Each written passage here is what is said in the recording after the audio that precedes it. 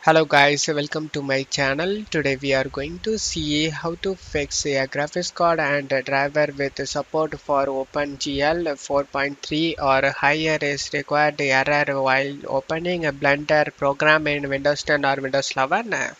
Let's fix it guys. We just need to open up Chrome and we just need to search OpenGL32.dll. Press enter. Select the first link. We just need to scroll down. Now you need to download the DLL file, depends on how much bit you have. If you don't know your system bit, then you just need to go to search menu and type about your PC, click on open it.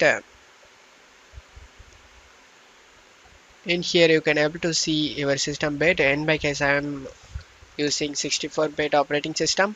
After knowing that, no stuff here. Now you need to download, depends on your system bit. Select the download option.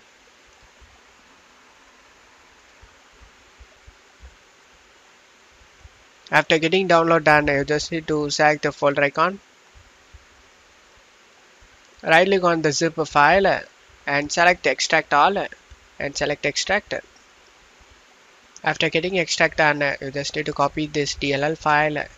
After copying it, close stuff here.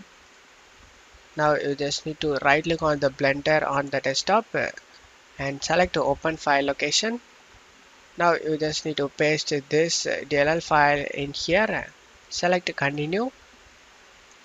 After pasting it, now you just need to close stuff here and now you can open the Blender without having any problem. And that's it for today's video guys. Give me a like and subscribe. Thank you.